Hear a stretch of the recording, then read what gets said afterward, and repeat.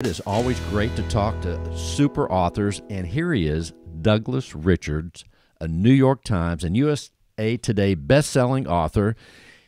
He weaves suspense, action, and science, which is so interesting, all in one thing. Douglas, welcome to the show. Thanks for having me, Bill. Well, your books, I've just discovered you, and I'm so excited about the books. I started with the book Wired, and then went to Amped, and then went to The Cure. And, of course, you have a new book out just this month called Unidentified. But first of all, if someone has not heard about you, let's tell people what you're doing and about your books in general. Yeah, so I write what I call near future thrillers. So kind of like what Michael Crichton did a lot of times. I'm compared to him often, where it's 10, 20, 30 years in the future, usually always set on Earth, but it kind of extrapolates technologies, and they're thrillers. So there's lots of action and adventure, but also I'm kind of known for weaving in a ton of accurate science and having plenty of food for thought. And most of my books, especially like the last 15 of them, I have author notes at the back where I go through kind of what's real and what's not, with respect to the science, and I have references and all that sort of people. And people really kind of love that as much as they love the thriller. That they can be entertained, but then afterwards they get to kind of learn some really cool, mind-blowing stuff as well. Exactly. And in fact, in the books Wired and Amped, it was interesting to hear all the things that you wrote about the human brain and even the capabilities, some of which are real, and I'm going to guess some are exaggerated. But yes, that's always fascinating to get a good story and then learn at the same time. And you have a degree in microbiology, so I'm sure that helps. Plus, I suppose as you do each book, you're also doing extra research to have those great facts along the way. Oh, I do a ton of research. No. So I have a master's degree in molecular biology. I was in a PhD program, but I was kind of sloppy and I just didn't love the bench work. I love the literature, but so I left that. So like I say, a master's in molecular biology, and I do a ton of research. In fact, I often say I use every good idea I've ever had for each novel, and then when I'm finished, it's like, holy hell, what do I do now? I've exhausted every good idea I've ever had, so now I've got to kind of reload. And so what I do is I read, books on ethics and philosophy and cosmology and nanotechnology and whatever it is, to keep on, getting new ideas in my head for novels and also kind of understanding science more broadly. Well, just for a second, as far as the book Wired, that's the first one I found out about you. Where is that in the order of books as far as all the books you've written?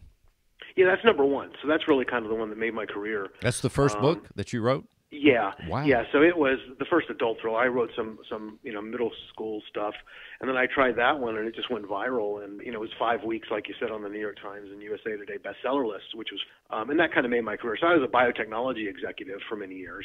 When that one kind of went viral and hit the New York Times list, I left biotech to do this full time. And then, of course, there's number 2 book right after that, sort of the sequel, Amped. That was also very exciting. And the character in those 2 books, Kira Miller, I mean, as I listened, and then she teams up with this David Desch, I mean, just the relationship that they had and the adventures and the perils that they went through, I found that very exciting, I think, and so many other people have. And those that haven't, that's a good place to start, Wired and Amped, I would suggest. Yeah, thank you. No, I really appreciate that. So I have this latest one out called Unidentified, where I tried something different. So, I've got I think this is my 18th adult novel. The first 17 were all in third person, and I decided to try first person, and I wasn't sure how it was going to be received. It can be a little bit tricky sometimes if you don't do it right. And this one was about UFOs, because I've kind of become a little obsessed about them. For the longest time, I was super skeptical. I thought, the UFO sightings might be like mass delusions, kind of like vampires and werewolves. I believe that alien life exists, but light speed is really slow, and cosmic distances are huge. And so, I just didn't really think anybody was visiting us. But what's remarkable is the last few years, I don't know if you've been paying attention to 60 Minutes episodes and Congress getting official reports, and there are patents being published that I mentioned in this novel. that'll just blow your mind. That the Navy's filing for patents and getting patents on basically craft that do what the UFOs do. I mean, they don't have any wings, they don't have any propellers, they can hover, they can move at 46,000 miles an hour, they can fly underwater, near Earth orbit. I mean, and these are, you know, the Navy is admitting seeing these things on a daily basis. And now it's not just, you know, an artifact, because they're seeing it on radar and infrared, and they're seeing it on multiple ways. And so it's just kind of, wow, I mean, this stuff is real. So what I thought I'd do is write a novel where I kind of review some of the current information that really shows that there's really something going on out there, and then have a fictional take on what's happening, you know, try to kind of address, you know, why they haven't landed on the White House lawn, you know, why they're showing themselves to us, but they're not really formally showing themselves to us. And, you know, try to address these questions in a, you know, fast-paced thriller. And I'm really happy with how it turned out. And the reception so far has been really fantastic. So beyond my wildest dreams, especially, you know, the first time I tried first person. So couldn't be happier with it. We're talking with Douglas E. Richards. His new book is Unidentified. And right there, as you started to lay it out there, Douglas, I'm thinking, yeah, this is what I'm hearing about. I'm hearing my friends talk about it, UFOs. We're hearing about the people in the highest levels of government are talking about it. It's on the news. But one of the things I always wonder is, like you said, well, you know, is it just some kind of, is it a drone? Is it something that we just can't identify? But the thing that I wonder is, yes, I believe that there's other life forms out there, but as far as the ones that we call UFOs, why don't they reach out? Why don't they say hello? Why don't they engage with us? Or do they? And we just never hear from those people again. I don't know, but it's totally very exciting to imagine those things and to see that maybe we are at the point in time of our human history that we may be engaging with them soon. I don't know. You know, it's really been fascinating to me. I never thought I'd see the day when the government would basically come out and admit that these sightings are real and they can't explain them, and they're doing stuff that defies the laws of physics, like on a daily basis. I never thought I'd see that day. And yeah, I mean, even then I thought, well, okay, you know, they have the technology. If they can visit us and do all these physics-defying things, they can be stealthy. I mean, if they wanted to not be seen, they could not be seen. So why are they teasing us like this? I mean, Exactly. Either land on the White House lawn and announce yourself, or completely hide from us. So why this middle ground? What's really going on? And so, you know, I really I spent a lot of thought on trying to find, you know, a really exciting, imaginative thriller based around some ideas I had about what might be going on, or, you know, just a fictional take on it that you know, that I thought was exciting and fun, and had a lot of big ideas. So it was kind of a fun project for me, and like I said, I'm real happy with how it turned out. And well, without telling us too much, I am curious now in many ways about this particular book, Unidentified. Do you have, as far as human characters, do you have characters that are part of this adventure? If so, is there one or two? I mean, there's, you know, a principal protagonist, and, well, two of them really. But, you know, it's extended beyond that. You know, I mean, basically, as a science fiction author, which is a little bit autobiographical, but it's a science fiction author who's kind of obsessed like me with finding out what's going on about UFOs. And so he goes about it by and I don't want to give away too many spoilers. No, don't tell us too much. Yeah, the very beginning, where he goes about it, where he's going to kind of rattle some cages. He's going to go on a show like this that reaches millions of audience around the world, and he's going to, you know, claim that he knows exactly what's going on, and he's going to, you know, disclose this to the world. And he's hoping that there are people out there who don't want him to disclose it, who don't want the truth to be known, and so he's purposely trying to attract them. He's baiting them with himself.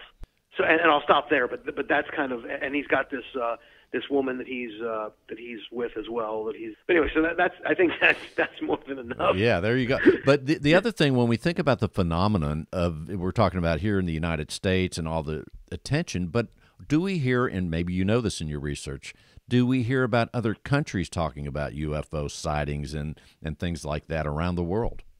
Yeah, we sure do. No, they've had these projects, you know, multiple countries. Like we've had Project Blue Book and all that kind of stuff. They've had their own projects, and a lot of our politicians, and I've got quotes in the novel.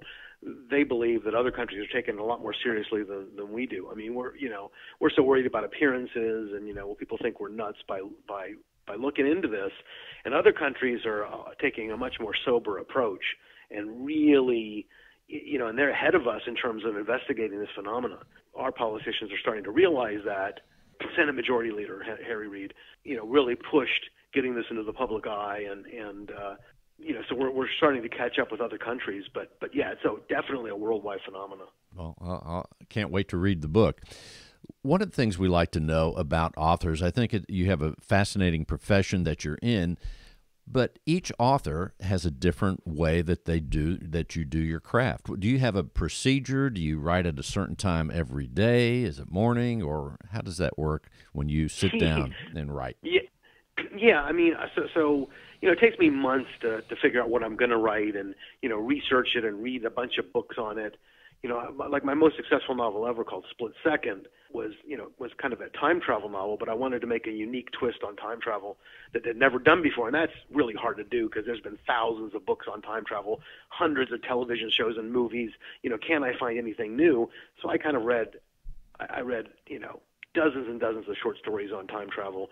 I read books on the actual science of time travel, really tried to wrap my mind. It took me months, and I finally figured out a hook, something that was really unique, and it turned out it was the best-selling novel I've ever written, called Split Second. So there's a lot of preparation, a lot of effort before I write the first word, getting a sense of the technology I'll be pursuing and the implications of all of that stuff. And then, once I'm in the writing mode, I kind of get up at 6 every morning, walk down the hall to my home office. I can write 6-8 hours, and it's basically noon or 2 o'clock in the afternoon, and then I'm free to do whatever I want. So, I mean, I'm super lucky. I mean, I won the lottery. You have to be lucky no matter how good you are. There has to be a certain amount of luck to find an audience, because there's a lot of novels out there. So, I won the lottery, and I'm just super lucky, and I'll never forget that. And so I really, I never take my fans for granted. I'm just thrilled to have any fans. And so, if anybody ever writes to me, I always respond every time because, again, I'm incredibly lucky. Well, as you know, that's what I did. I forget which book I was on out of the 3 that I read, but I reached out. I went to your website and said, hey, let's talk about this, because I think you're unique in terms of, there's a lot of action, there's a lot of suspense and people in perils and in trouble. I love the fact that you weaved science and that I walked away and learned a little bit something, especially about the human brain. I'm excited to go to the Split Second maybe as my next one and/or your newest one. But other than the newest book, and that is called Unidentified, I may want to go there first now I'm thinking about it. But anyway, Unidentified, if someone were to ask you after they read Unidentified, what would the next book in your arsenal would you tell them to go to if they asked you? Boy, I wish I could tell you. You have so many. Yeah, I mean, I have a lot. I mean, at the end of my, so if you go on Amazon and you look at the books, I mean, and it describes, it has a synopsis for each book. At the bottom, it'll have a list of all of my novels in kind of, the standalones and the series. I have, like 3 that I've done 2 books, and then I've got 1 trilogy. And what I would just suggest to people is just kind of read the synopsis of each one and see what sounds interesting to you, and go from there. But they're all fairly. I put a lot of pressure on myself because my fans are really passionate.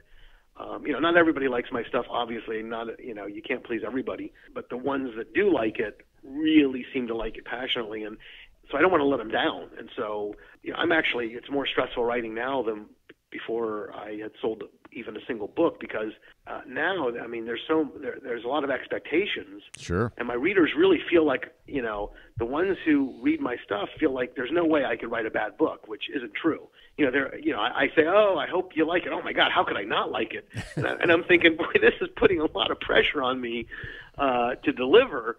I don't want to disappoint anybody, so I work, extra hard to try to keep the quality. You've seen authors. I've have authors that I love that, they start kind of not phoning it in, but as they get more and more successful and have more and more books, I think sometimes the quality deteriorates a little bit, and so I've really worked hard to try to prevent that.